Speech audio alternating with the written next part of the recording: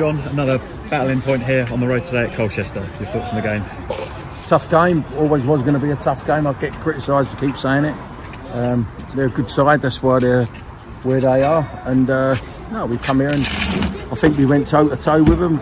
First half we was very good, second half they got back into it, and I think in the end, draw fair result. You made 2 changes to the side, Tom Dallison and Josh Dacres Crawley coming in.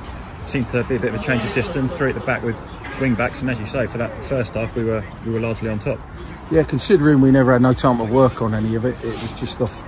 You know, we had a couple of injuries and we thought, well, the only way to come here to stop, you know, hopefully stop them playing, which we did.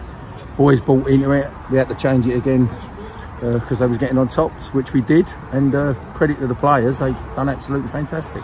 Did you feel going in at half-time maybe a bit unlucky not to be at least a goal up?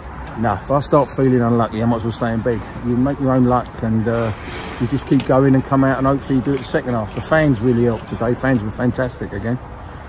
It's good to have them, but you know, I know everybody's supporting us and everybody's behind the team, but it does help and it helps the boys when you need that little bit of a spur. They was absolutely magnificent.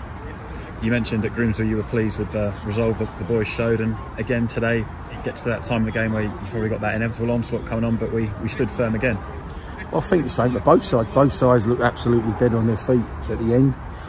We've got another good, tough game coming up Saturday.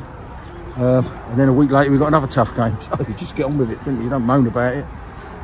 As you say, we've got Forest Green coming up this Saturday, a home game, and it's a chance, obviously, then with Bradford the following week again at home to put a run together in front of our home fans.